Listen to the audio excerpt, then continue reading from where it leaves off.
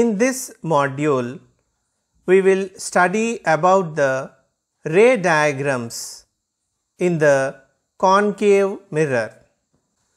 Let us know the difference between a real image and virtual image. A real image is formed by the actual intersection of light rays. A real image can be formed on a screen. A real image is always inverted. If the light rays responsible for an image do not actually intersect, the image is called a virtual image. A virtual image cannot be formed on a screen as no light reaches where the image appears. Example: in plane mirror, image may be formed at certain distance behind the mirror, but light rays do not really pass through the mirror. We can trace the light rays to locate the image geometrically. The knowledge of the following light rays helps us in finding the image of point objects. We see here the incident ray parallel to the principal axis after reflection will pass through the focus.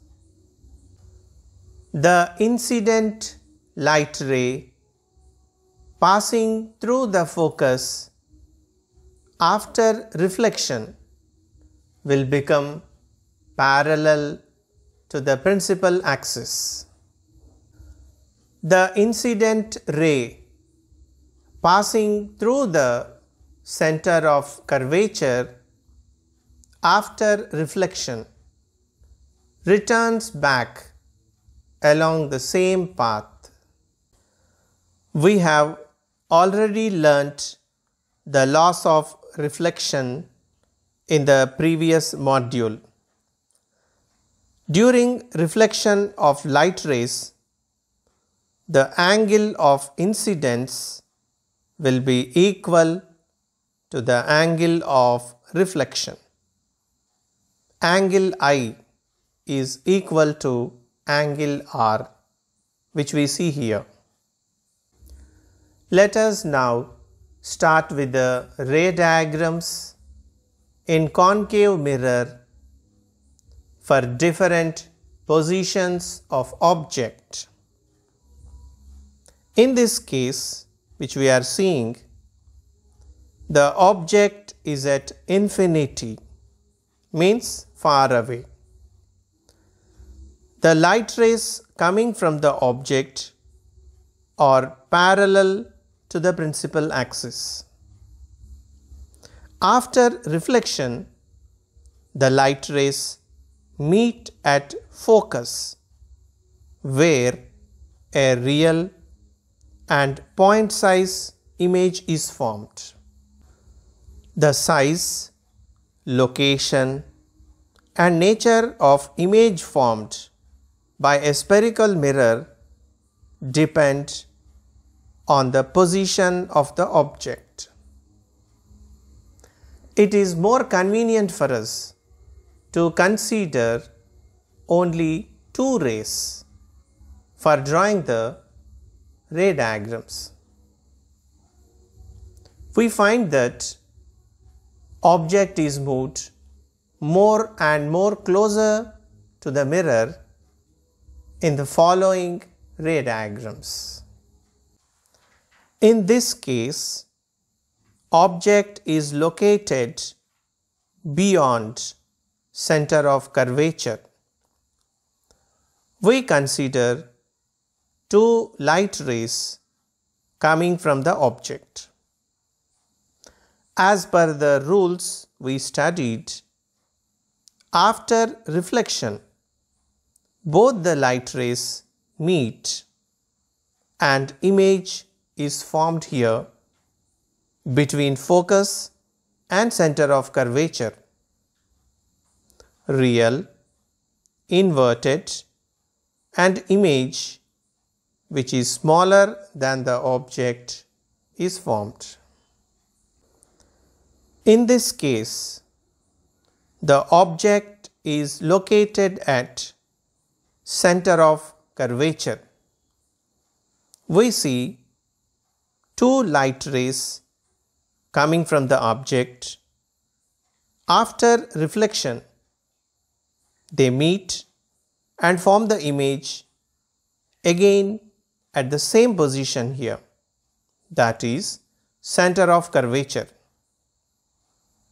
We see a real, inverted, and image of same size is formed here. We observe in each of these cases, object is moved gradually closer to the mirror. Object now is between focus and center of curvature, which we can see in the diagram. As we have studied before, the light ray coming from center of curvature will go back along the same path. We find both the reflected rays here meeting at a point beyond the center of curvature. So image is beyond C. Real, inverted, and enlarged image is formed. In this case, we find that object is kept at focus.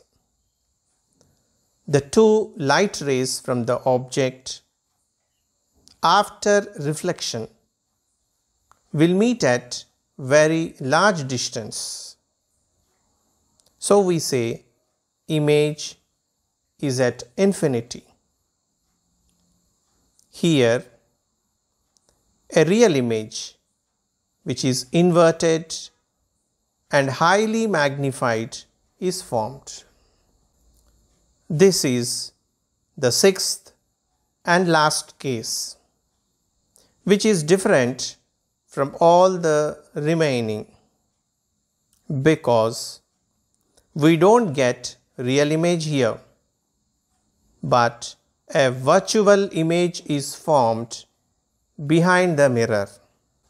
The two light rays from the object after reflection move away and appear to come from a point behind the mirror. Virtual, erect, and magnified image is formed here. So these are the ray diagrams for concave mirror.